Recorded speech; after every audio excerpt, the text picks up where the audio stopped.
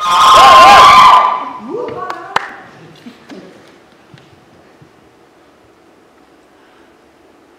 lost my hat. You wouldn't help me find it. Sorry, it's just a small thing, but there was a Magic the Gathering badge on there from the last game night I went to before I met you, and it meant something to me. You always hated that hat. Boy, how you hated that hat. You told me I looked 14 and unfuckable in that hat. To prove you wrong, I sneaked it on whilst we were in bed together. Unfortunately, the badges rattled, and so you noticed almost immediately. Made me take it off again. Said suddenly I was sexy. You always hated that hat. You always hated my poncho.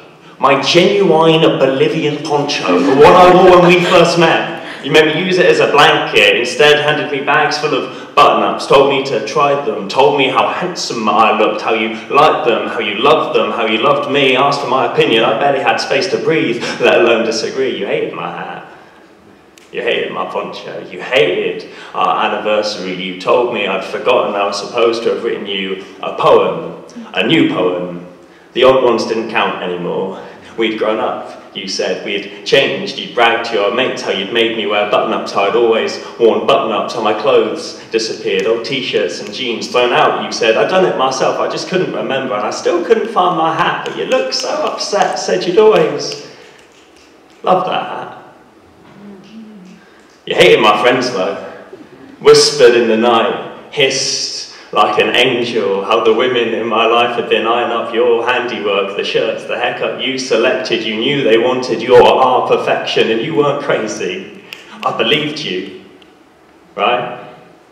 I still loved you, right? I am happy, right? I am happy, I am happy, I am happy, but in my memory I'm not. I swear we thought about something. Your friends, our friends were always so furious. How could I be so stupid? Just like the time I threw my hat out. You always loved that hat. I always hated that hat. I always hated my friends. I always hated my life before you. You told me that, and I didn't want to leave you. You told me that, and I didn't need to think, and I didn't need more time. I just needed you there. I just needed your body. I just needed to say yes one more time. I'm so sorry it took me an hour to get the answer right.